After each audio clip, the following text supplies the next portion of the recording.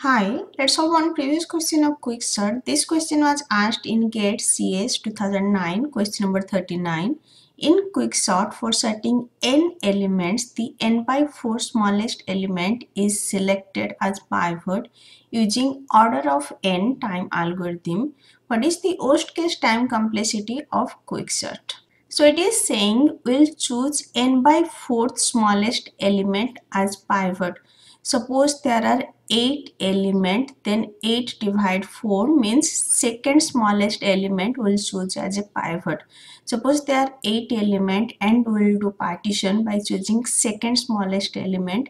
Then that second element will be pivot and it will be already certain, and before that there will be one element, and after that there will be 6 element. So one side contain one element, one side contains 6 element. If there are n element, then one side will contain n divide 4 and other side will contain 3n divide 4 elements. So after the n by 4 smallest element is selected as pivot, the list get partitioned into one with n by 4 element and other with 3n divide 4 element. So what will be recurrence relation? Recurrence relation will be T of n equals to T of n divide 4 plus T of 3n divide 4 plus order of n. As here it is given order of n for selecting pivot. Now by using variation of master theorem, this I already discussed during lecture.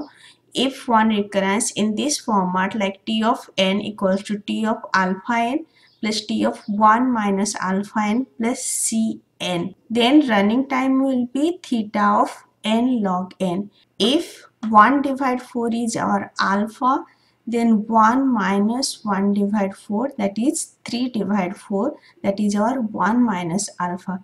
So this recurrence relation is in this form. Running time will be theta of n log n. So worst case time complexity of the quicksort will be theta of n log n if you choose n by 4 smallest element as pivot.